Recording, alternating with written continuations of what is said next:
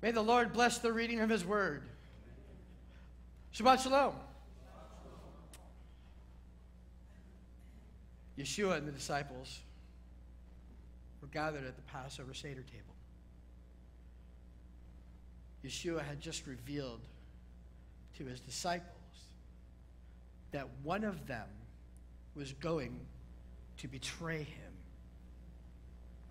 5 minutes later, John, his beloved, comes up to him and says, "Is it me, Jesus? Is it me, Jesus?"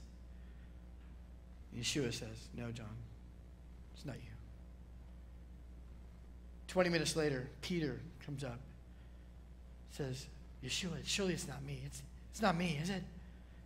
Yeshua says, "No, Peter, it's not you." 45 minutes later, Judas comes up to Yeshua and says, "Is it me, Jesus? Is it me, Jesus?"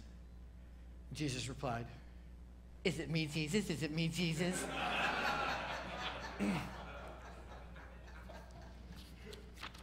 This morning's Torah portion is Parshat Re'eh. Re'eh means to see. It's translated as either see or behold. It's an imperative kind of behold. It's a visionary word. It looks to the future. It's the root of the word yireh. Has anybody heard of the word yireh before? Yireh? All right, fine. If I pronounce it Jireh, would you know then? Yeah, of course. Adonai Yireh. The Lord will see to it or provide. And so we say, Jehovah Jireh, my provider. He will provide everything. The yod in front of the root from Re'eh implies the imperfect tense, which means he will see to it. That's why we call him God the provider. Now, in this portion of Re'eh, Moses is beginning the body of his message to the children of Israel. Anyone know where the word Deuteronomy comes from? Anyone? It means, no? It means, it's a Greek word. Deutero, meaning second. Nomo, or nomos, meaning law. This is the second law. It's the second giving of the law. It's the second time the law was given. Of course, because the first time it was given, at this point, all those folks, gone. 40 years in the wilderness will do that. That entire generation, it was gone. And so now he's giving it again. And he's trying to give them a vision as to what's coming up for them. He starts by reminding them of a few basic facts. And we've talked about these in the past, so we don't need to really go into detail. But let's take a brief look. Starting with Shabbat Nachamu, which was 2 weeks ago. And we talked about comfort.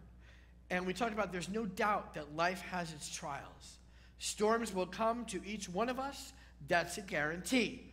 And yet, life goes on. This is one of the things that Moses was reminding the children of Israel of. See, look, you're going to have trials, but persevere. Persevere through them. Keep your faith. Everything's going to be okay. Life will continue no matter how bad things get. I was reminded of this fact not too long ago. One morning, I got up and I took a look at my fish tank. Have you ever just, if you have fish, have you ever just gotten up and you look at your fish tank and you're like, ugh. And you just know you just let it go way too long. Well, that was the case. And I have one of those big long siphon things where you like attach it to your sink. You let the water run and it sucks everything out from the bottom and all that kind of stuff. So I was getting ready to use it. And I took a look before I actually did it. And there, stuck to the side of the tank, on the inside, on the outside would be gross, but on the inside was a bunch of fish eggs. I was like, how could that possibly be? This tank is nasty. Well, apparently, the fish didn't have as much of a problem with it as I did. Because there they were. it amazed me how that even though the tank was really nasty and the environment was horrible and the conditions were really bad, life continued to go on. That's something that we need to realize, that even though our tanks might be yucky and in need of some real cleaning, life is going to prevail. God will give us everything that we need for us to survive. In other words, Adonai Yireh. He provides. We've talked about the fact that it's not what we do that makes us great. Nor is it our own strength that causes us to succeed at anything. We have nothing to do with it. It is the fact that God is near to us that makes us great. This is another key point. Moses is trying to remind the children of Israel. They're getting ready to go into the promised land. And they need to remember these things. The statutes and the judgments are given to us to make us wise and understanding, but not great. Not great. And not successful. God does that. Greatness comes from God alone. And we saw that the concept of doing things for God because of what he did for us is a Torah concept. He does for us, therefore, we do for him. It's a love relationship. It's a love relationship.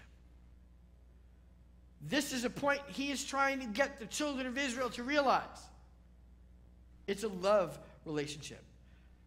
The concept of doing because of what was done for us is not new. It's not a New Testament concept. And last week we talked about this word ekev. Ekev. It means because. And we talked about faith.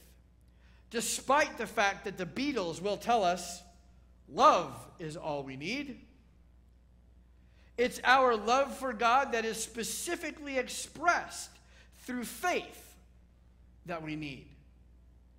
The fact is that because what we do doesn't make us great, because our greatness is God's nearness to us, and because he chose us and not the other way around, there's nothing that can make God stop loving us. Nothing we can do to make God stop loving us. Therefore, we no longer have to be afraid of failure, so there's no reason left not to try. God will love us even when we fail. And so here are the children of Israel. They're on the east bank of the Jordan, just waiting to jump over and take possession of the land that God had promised to them. But before they go in, Moses just wants them to know this fact. You are great. You are great. But it's because God is with you. God loves you. He chose you above all other nations, not because you are great, not because of anything that you did, not because of who you are even, but because of who God is. Nothing will change that. And if you ever do anything else in your lives, God's love for you will never change. This is the message Moses is trying to provide. And it's the message God wants us to realize at our heart. For all of us. But they were called to so much more. We could simply just love God, and that would be okay. But God calls us to so much more. This portion this morning says, you can be great, or you can be great and show other people how great they can be too. You have so much that God wants to do through you. Now, at this point, I want you to start shifting your thinking a little bit, because this is what Moses is saying to the children of Israel. There is so much more God has for you to do, but he's also saying this to you right now. There is so much more that God has for you to do. He has so much he wants to do through you, so many people he wants to touch through you and through your lives, that if you just do what he tells you to do, we'll become a separate people. We'll become a light to every other nation. And God says to the children of Israel, you do that, they will become my people too. Show them. You show them who I am. You show them